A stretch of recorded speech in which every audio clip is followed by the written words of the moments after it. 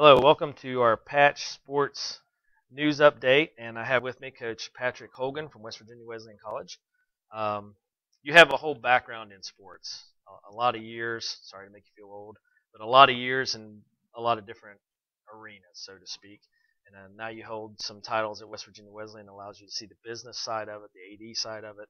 Um, let's talk a moment about the importance that a parent plays, the role that a parent plays in their child's development to help them maybe gain purchase or interest in a sport or keep interest in a sport. When you sit down and have that conversation, I know you have a varied background.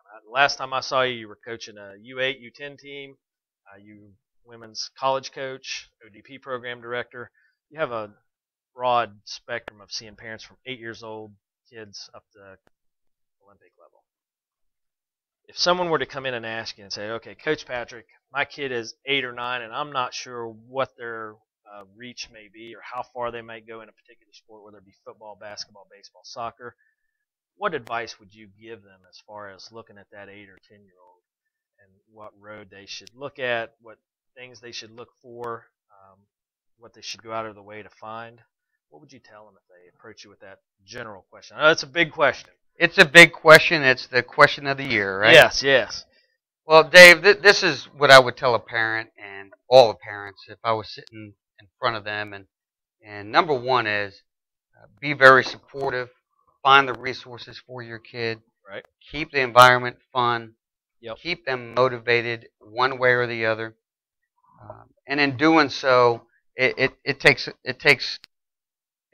some time from the parent in order to provide the kid everything that they need. And when I talk about resources, when I talk about a kid's love for the game, the parents have every bit as much to do with the development of the love for the game as the coach himself.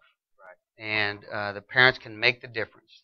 The kids need role models. Right. The kids need your support in feeding them properly and giving them proper nutrition and keeping them keeping their energy level high when they go to practice, so they're able to perform at the highest level possible. Now, with that's a big category. The parents' involvement specifically, their diet, exercise routine, what they bring to the table. Is that specifically even to an 8 to 10 to 12-year-old? Absolutely. They're physiologically just as responsive, if not more so, and sensitive to the nutrients that are or are not given to them. And as we all know, we need to be nutritious in order to perform, and our bodies to perform at the highest levels possible. Yep. And we talked a little bit earlier about injury prevention, injury rehab. Even at that age, a strained muscle can affect a child and Absolutely properly back. So when you talk from that aspect, a lot of times parents will just say, well, they're kids, let them be kids. What do you think is the age where you kind of say, okay, now we're going to take it more serious and get out of that stage of, well, if they're going to look at it more serious, we need to take steps? Where do you kind of see that cutoff? Or is there a cutoff? Or can you look too early? Can you look too late? Kind of what's your philosophy on that? Well, commitment is commitment. Okay. And I think when the kids are young, they should play multiple sports. Right. At some point, if the kid is going to commit to a sport, they need to commit. Right. And they need to totally commit.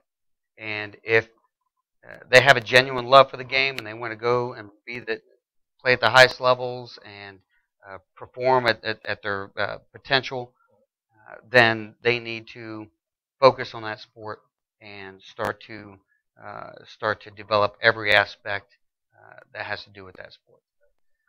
Now, you do a lot of recruiting, obviously, for your college job in the ODP program. What do you look for? Like, what's here's the hot ticket. I see this child, and these are the skill sets I'm looking for. What's your favorite?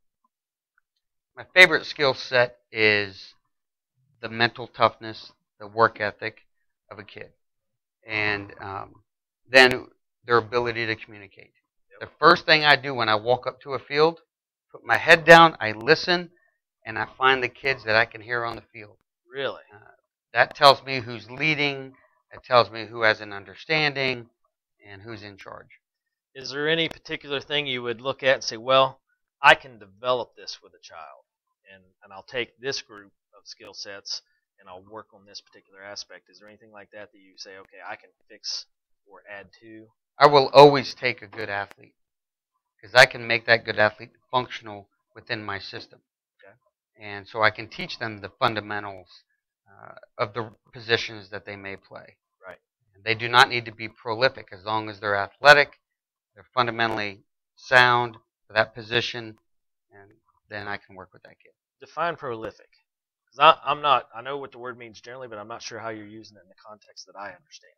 So what do you mean by that exactly? Well, there are players that can play at the highest level, that have the experiences nationally and internationally that have really taken their game to a different level. And being prolific is a superior ball handler in the sport of soccer. Okay. Being prolific is a pitcher that can throw multiple pitches at high speeds or with tremendous changeups. So being prolific in the sport of soccer in particular would be someone that has craft, cunningness, has the ability to lead their team with those attributes, the ability to communicate. So somebody who sets themselves apart skillfully, tactically, psychologically. So they're just that step above, and you know it innately. Yes. Okay. Is there anything that when you walk out on the field that, and I know you said you look for an athlete, you look for those that are prolific in that specific arena that you're looking for. Is there anything else that you would say, okay, a parent definitely must set the foundation? And you mentioned communication. Is there anything else you'd add to that? Now, as you said, you go out, you listen, you see who the team leaders are. Is there any other backbone skill sets that you think are important? And if the parent said, okay, we may not, even here in Rome County, we may not be a soccer hotbed, but if a parent said, my kid really enjoys soccer and we want to push it and we're going to go do the travel team and go to the ODP and work, what should they look for? What would be the basis of those skill sets that they should develop for their own children? Always encourage your child to be coachable, to have a good attitude, to understand the team concept, to understand what it takes to be the best that they can be. I will always take a kid that listens, learns, applies, tries, somebody who I can shape and direct, and somebody who will take guidance with some acceptance. Do you have a percentage that you see that play high school level and you go recruit them and then they play a different position for you at college because they have those attributes? Is that something that you see a lot of, or how does that break down for you? I see a lot of that because many times in my sport, defenders are not as well developed technically in the state of West Virginia. So in order to play the game the right way, the complete game, we need our defenders to have a tremendous skill set. So I will take a striker and move them to the defense. And 3 out of the last 5 years, my 2 outside defenders have been all region players, and they were strikers in high school. Wow. Okay, so that's a pretty big change. Yes. Going from offensive scorer, so to speak, back to defense. How did they take that transition? Was it welcome, or were they like shooting? They wanted to be on the field. So they wanted to play, and that's where I wanted to play them. And that falls back to your understanding the team concept, being coachable. Right. Yep. Okay. And obviously very successful. So awesome. Okay. Is there anything else you would tell a parent? I know you've covered a lot of ground.